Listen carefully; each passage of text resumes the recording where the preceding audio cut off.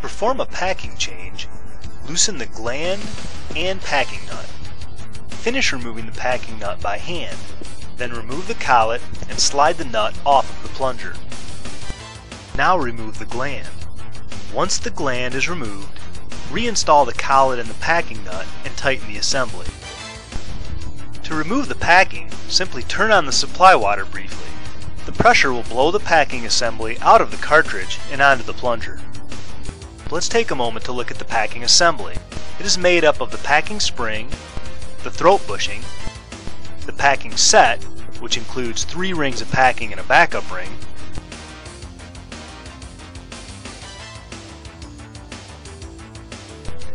and the lantern ring.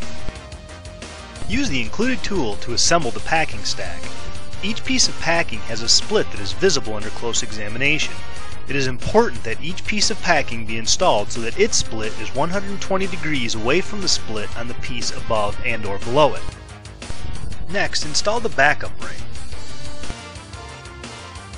Now slide the plunger into the packing assembly and push it to the front.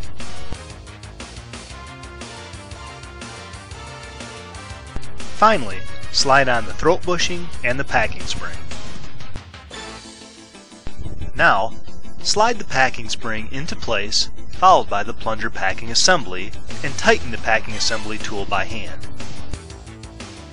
Next, reinstall the plunger gland and plunger nut and reattach the plunger to the crosshead stub. Now, install the included tool with the small end towards the packing. Slide it forward so as to get it started into the cartridge. Now, use the belts to roll the pump over so that the packing nut pushes against the tool, forcing the packing assembly into the cartridge.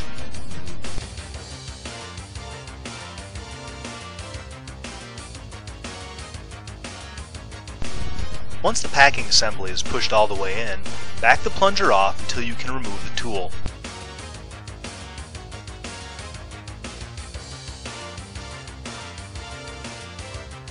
Now, remove the packing nut and collet, remove the packing assembly tool, reinstall the lantern ring and the gland, and then tighten the gland with the supplied tool.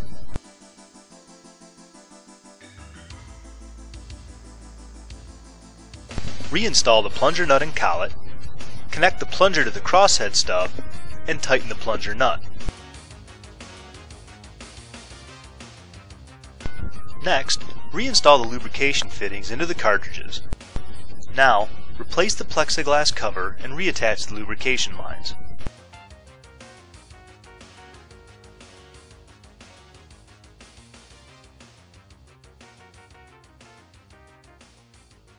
Finally, close and secure the belt guard inspection door.